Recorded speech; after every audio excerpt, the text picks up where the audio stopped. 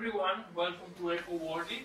Today we are going to show you how to connect 4 solar panels in 2 different ways, in series and in parallel, and also we're going to show you the relative parts of the solar panels.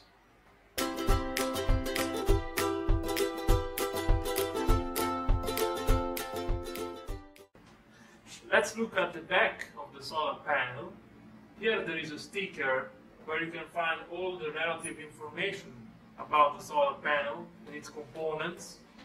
For example, we can find the max power, the power tolerance, the open circuit voltage, the short circuit voltage, and everything you might want to know about the solar panel. So you can come back here anytime and have a look if you don't remember. This is the junction box. This is the negative cable, and this is the positive cable.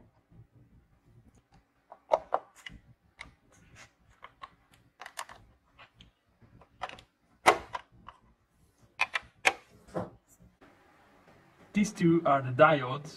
The diodes are a very important part of the solar panel because they can protect the solar panel and its normal parts. When a shadow, for example, blocks the solar panel, the diodes can prevent the solar panel to be damaged and to lose energy. So these two are the diodes, and this is the waterproof junction box. Now we will show you how to do a connection in series. The connection in series is just like a rope. We connect the negative cables with the positive cables of 2 panels, and then we do the same with the positive cable and the negative cable of 2 panels. And we proceed with the same thing with the remaining 2 panels. Okay, now let's do a connection in series.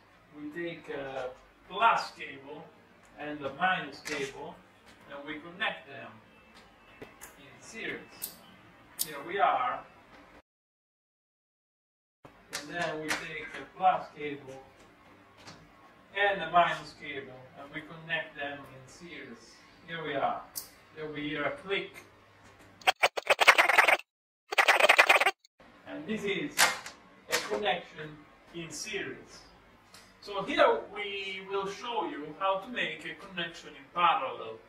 In the connection in parallel, we use 2 sets of wire branch connectors.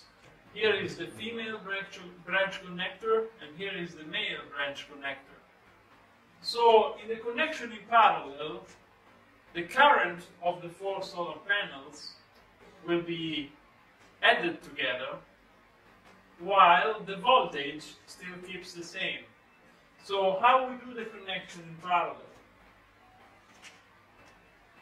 We take a wide range connector, we take a minus cable, and we take the second panel solar minus cable, and we connect them like this.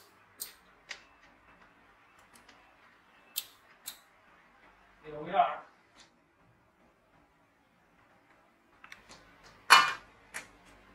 And then we take the female and we connect the 2 plus cable like this.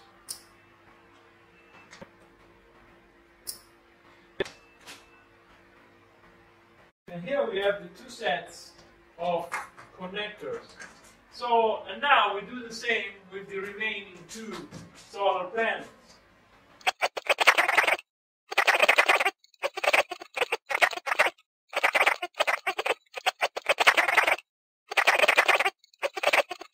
Then we take the final branch connector. We take the plus cable and the other plus connector, and we connect them into the final Y branch connector.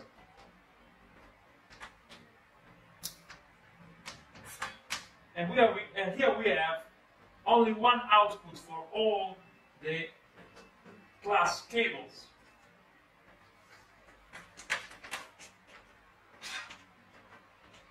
And we take one minus cable, and we take the other minus cable, and we connect them into the final branch connector.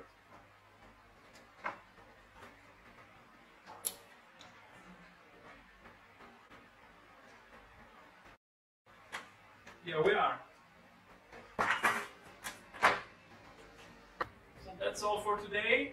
Thank you for following us. Don't forget to subscribe and to keep tuned so you can get the latest information about our products and our next videos. Thank you very much.